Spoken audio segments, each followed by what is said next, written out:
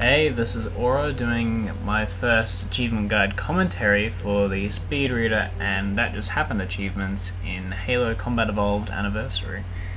As you can see from the menu, I'm using the bandana skull, so I have infinite ammo and grenades, and that helps a lot for this mission and these two achievements. And yeah, I'll try and provide some advice as I go and see if I can make some fun out of it.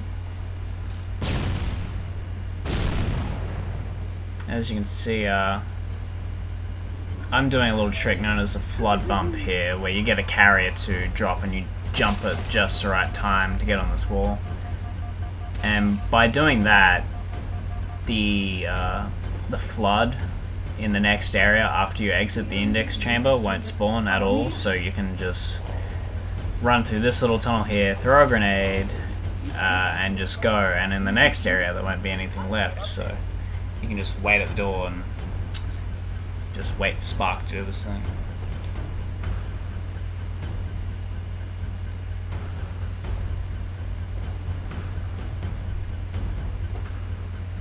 Just a random grenade for no particular reason. You have to be careful of your own grenades sometimes, because they'll chain react with other grenades, and you'll see that in this video later on. Just shoot Spark there just to prove a point for no reason. But yeah, you'll have 5 or 6, anywhere between 4 to 6. I can't remember the exact number, but this is number 1 of these gate areas that you need to get through. In there is the first shotgun flood. If you do the flood bump. Yeah, the first flood of a shotgun. And as you can see, I'm just spamming nades at everything, because that's sort of the easy way to approach this now. But at the moment, I'm looking for the shotgun, and I'm sort of wondering where it was, and I wasn't aware that the carrier had blasted it all the way, like, to here, right in front of me. So that they have that. Like, your grenades and the carriers have that just unfortunate ability to just knock, like, your important weapons and stuff away. But once you get the shotgun, you don't really need to switch for anything else, because of infinite ammo and the fact that it's like your best option to do with the flood. And this bit here, I got really lucky, because I only just barely got the overshield. I wouldn't recommend, like, playing as recklessly as I was here, because you're likely gonna die. You need to play it safe and fast. It doesn't come naturally to some people, but to others it does. Like, they can just go and it's like, yeah, no sweat. Around that bend there's some flood in that corridor, so grenade them. And there's also a carrier in a combat form that come out from that little vent there.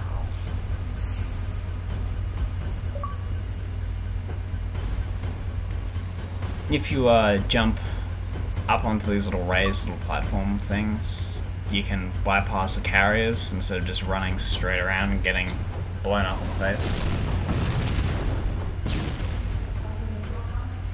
A lot of the time from Guilty Spark, all I hear is blah blah blah blah blah blah, because it's just, I'm talking about some random thing, I'm gonna leave you now, and you're like, oh, okay, when are you gonna be back? And like a minute or more passes and you're like, took your sweet time. Spark obviously has a lot of time on his hands, because, you know, he's just been waiting like for like 10,000 years. And I like these little mid-level sort of checkpoint name things. It's like, wait, it gets worse. And it's so apt to this situation. It does get worse. It's not a good thing, but, you know, you can't help but sort of find some humor in it. That activity has caused a failure. You can kill the carrier forms here, but don't move up past that next little blue arrow on the ground, because that causes the combat forms to start spawning out of that little vent next to that blue arrow closest to the door. So if you wait in here, you can grab that health pack I just got and spam some nades overhead to try and clear stuff out. Oh, excuse me. The thing with this is, since there's little health and you're trying to not die, like, I wouldn't recommend doing both achievements in the one run like I've done here. And this is just for video purposes, and, you know, just like get this guide out. Even though it's like probably a week late, which is unfortunate. I should have gone onto it earlier, but I didn't have editing software earlier. And there's another thing to note, like, with speed reader, say you got a checkpoint at the 22-minute mark, well, we can go for that one, and you die at the 23-minute mark. When you revert to your last save, it's going to be 22 minutes again. Like, you're not going to be penalized time-wise, like, you know. And I've taken the sort of outside yet inner route to the large room. This way you can just completely bypass all the flood in that main chamber. Just some celebratory meleeing for no reason. You can use a grenade jump here, but it's not necessary. Although you'll just have to fight some infection forms if you don't use it.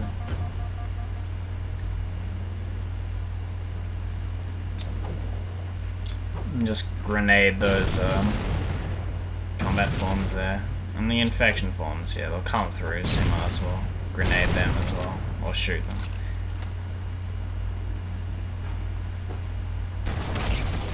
Watch out for carriers, though. That's one thing. Like, they have the inane sort of ability. Like, you've thrown a grenade at one, and it's, say, died, and it's set off another one, and you're throwing another grenade, for example. And that second carrier happens to blow up just when your grenade is flying overhead, and it could just come straight back at you. And you'd be surprised how often something like that happens. It's a real pain in the ass.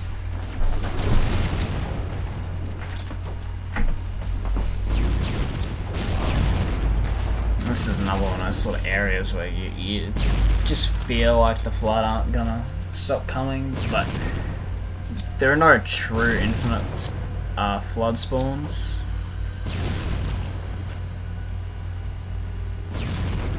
As you can see, I was trying to grenade the carriers up there, but I was sort of failing kind of miserably.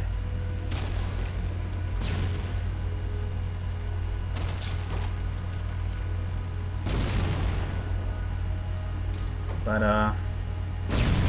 yeah, once it's all clear, yeah, pretty sweet. These little it's hard to describe the shape, but it's like corridor, intersection, corridor. These little areas are notorious for the seemingly never-ending amounts of flood. And this right up ahead, that's one of the main cruxes of the mission. Like, you have that rocket flood right ahead and about 6 or 7 carrier forms. And there's also to the point, like, I needed to backtrack here.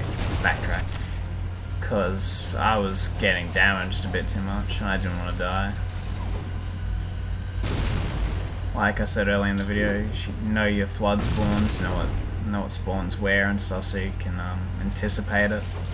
Especially the shotgun floods spawns, because as you see a bit further ahead, they have uncanny range.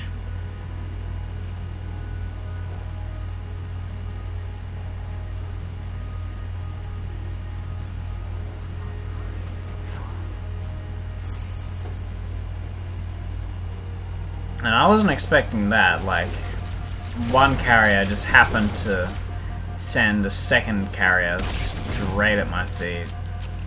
And that was really unfortunate that I lost at least half my health there, but you know, that's your luck basically on these runs.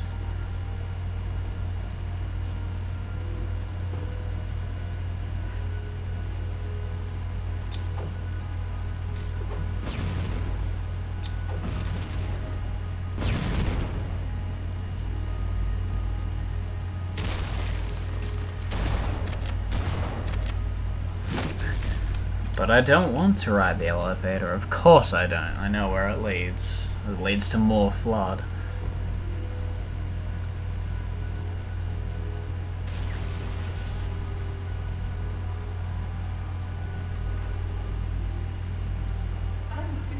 The other species currently on the installation is responsible for releasing the flood. You think, Spock? You think?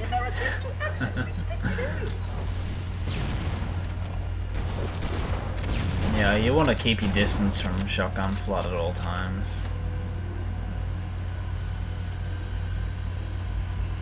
The Sentinels, although you'd think they'd be a decent amount of help, then not really. Like, half the time they'll only be good for killing the infection forms, but if everything else, pretty lackluster. And the pistol is actually surprisingly effective against flood. You wouldn't think it is, but it's better than the AR, for example. The only downside is it's hard to be accurate with it in like a real close-up situation.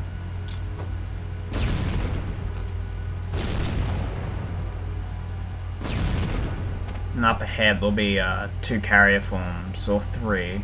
No, yeah, 3.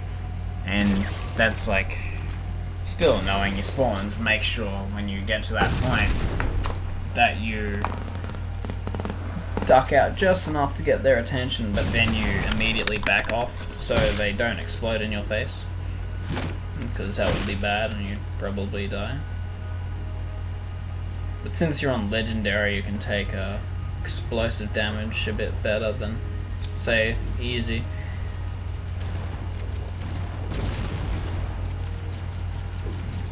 If you're feeling adventurous, you could always run straight through this area, whilst there are still like a fair few sentinels, like all of them preferably.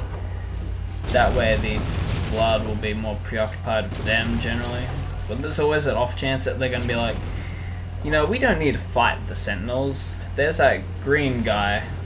Let's just kill him instead, you know? It's just... that's just how the cookie crumbles.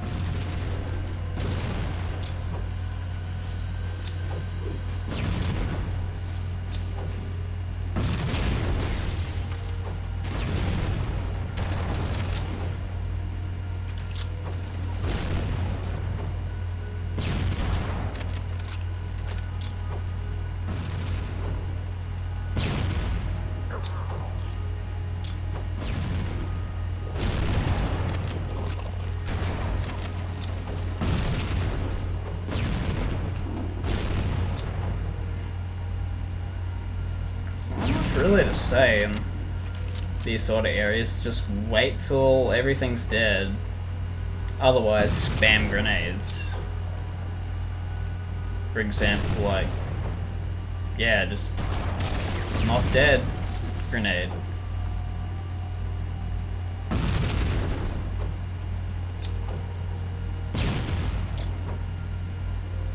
And here's me sort of still failing, trying to clear out carriers. I need to aim higher, I'll admit. That's one of those sort of things. I have a tendency to always sort of look down. It's like maybe a 10-degree or so angle down instead of looking up. Not in real life, just in the game. You gotta watch out for those needler flood too, because they're pretty accurate. And speaking of the needler back there that was stuck in the wall, so to speak. That's a thing that has to do with the new texture mapping over the old map files. I don't know how it's getting stuck, because it shouldn't be. The textures are just textures, they're not actually the collision models level. They're put on the collision models, but with remastered mode, if you've actually done any adventuring and gotten out of the map, you can see a lot of the new textures are quite, like, they're much, what's the word I'm looking for? They are sort of the larger, like in classic mode, what you saw and what you hit was what you got. But now you can literally walk through walls, or well, not really, but you know, you can sort of pass into the texturing on some walls and stuff, so you can see the bare map on the outside. Here, there is a rocket flood, the one on the left that I just killed. You gotta be careful for rocket flood because they're devastating on legendary, so you have to be preemptive. There's only like 2 or 3 all up. The first one with the 6 or 7 carriers that was earlier on in this video that you saw, and that second one there. It's the one. Yeah.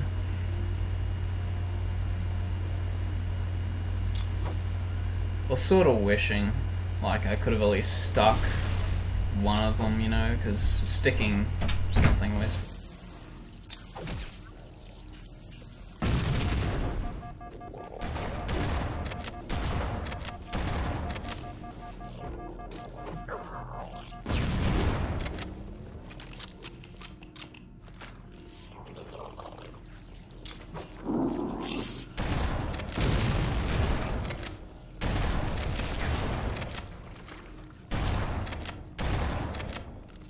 Probably should have mentioned earlier on there that when I was getting shot at by that shotgun flood, you could clearly see how much damage he's able to do just from that distance. You know, they're insanely accurate.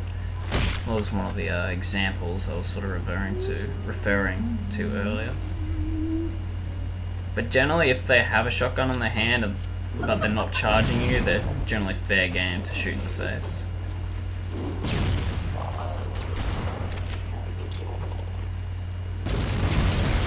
And that was sort of an example of what I was saying, also saying earlier about the chain explosions being pretty dangerous. Like, one grenade can set off like an entire room if you're unlucky enough.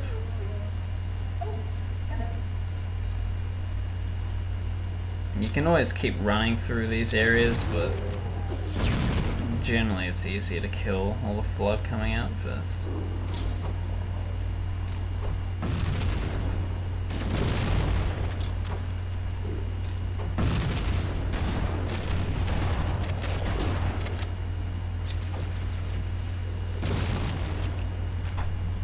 One thing with the flood, when they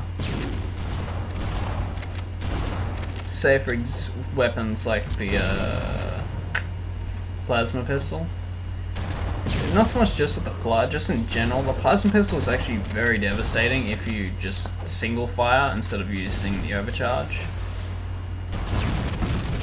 Or plasma pistol peppering, as it is called.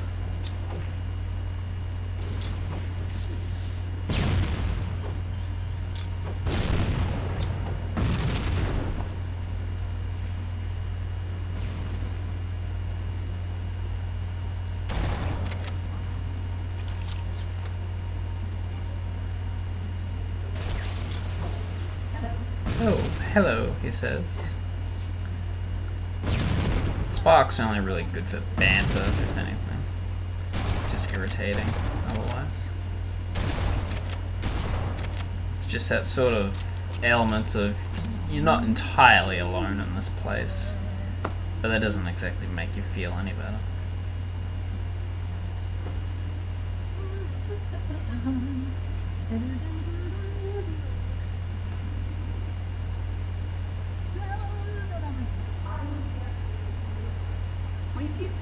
He says that, but it still takes about a minute and 30 seconds or so, minute and a half, for him to actually get his act together and deactivate it.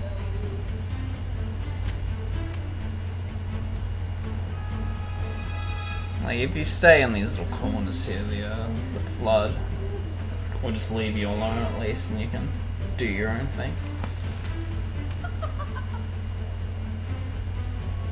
Sort of adding insult to injury, you can tell Spark's on the other side and he's just taking his sweet time again. Just hear him humming away or randomly laughing, and it's like, hurry up, because even though it's only a minute and a half, it just feels like it's taking forever because it's a tense situation, you know, like, don't want to die, gotta do this within 30 minutes as well.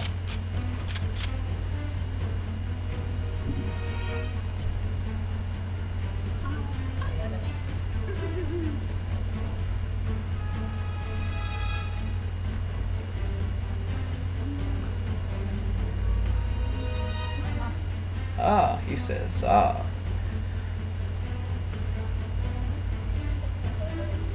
And finally the door opens.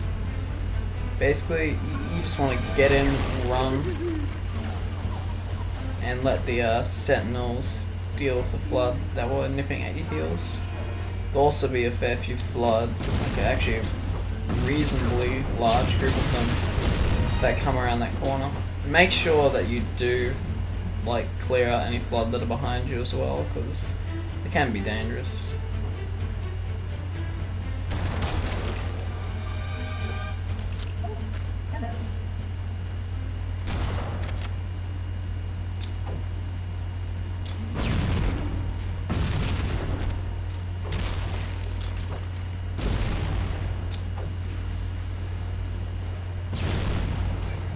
You know, if I had my say with like this next one, it would have just been 4th floor, my ticket out of here.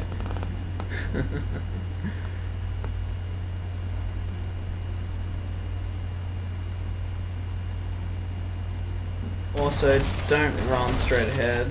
There are several carriers, about 4 or 5 all up, that are, if you aren't fully aware of them, like, they could put an end to your run just so easily. Actually, probably make that 6 carriers in total if my counting was right. 4 around the door and 2 further up.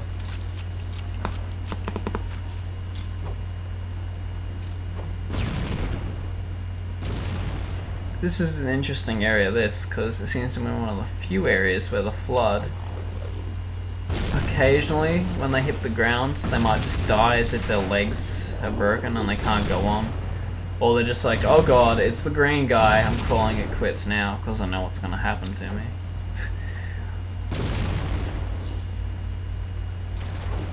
For example, just waiting for an example, actually.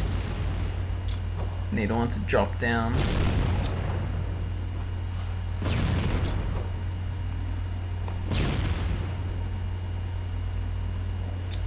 Example, oh yeah, there, that one right ahead, hit the ground and just died.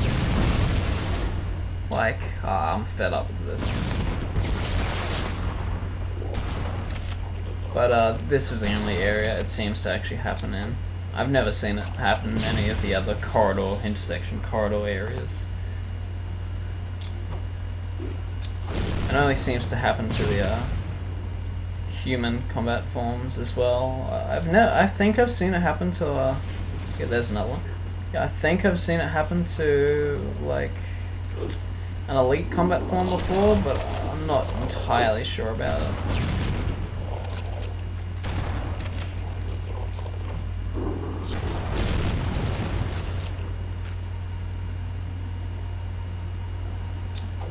Yeah, there's another one that's 3 for 3.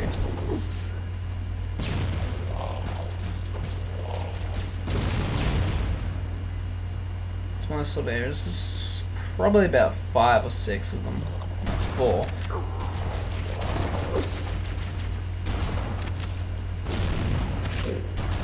Make sure that, like, if you are being tailed, make sure you do kill stuff, because chances are that they're so likely to be able to kill you still.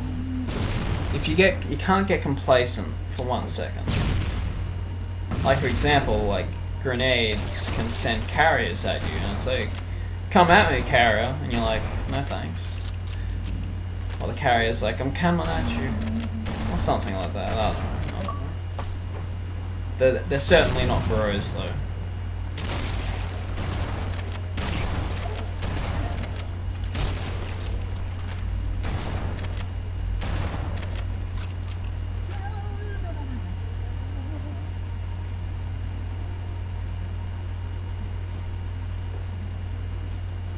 this is another timed area where Spark takes forever, and I was sort of wondering, it's like, because he was just sort of floating there above, and I'm sort of wondering, do I need to move ahead to like get him to hurry up? So I popped out and the flood saw me, and it's like, oh well, this is on now, so let's kill them all. But you can hide there and stuff. But this area seems it's a lot less, like the flood are a lot less aggressive, and there's a lot fewer of them compared to the first timed gate.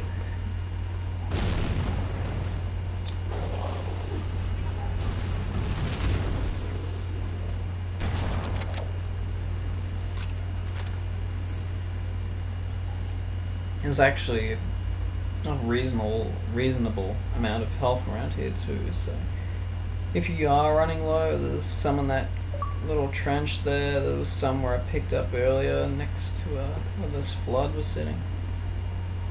Also, this is like, if you keep running, you can sort of get out before they start going crazy at you like they are now.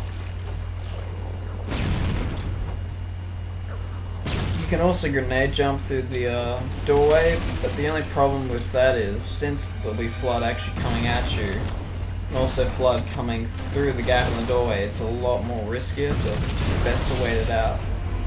And either stay close to the doorway, or just like stay where I am now and grenade stuff is coming at you.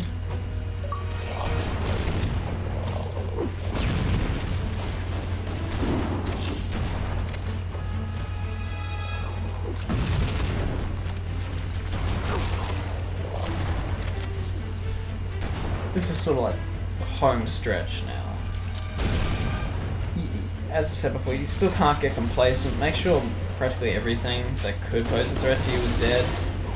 Because like, I was getting shot by the shotgun guy, and he's already starting to really decimate my shields. There he goes.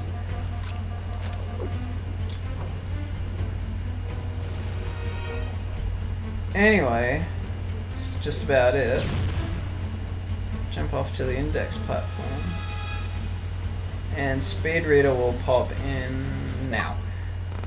So yep, speed reader, library, 30 minutes on legendary, but unfortunately I ended the recording too soon, but don't worry, that just happened, does unlock as well, so thanks for watching. The energy barrier surrounding the index will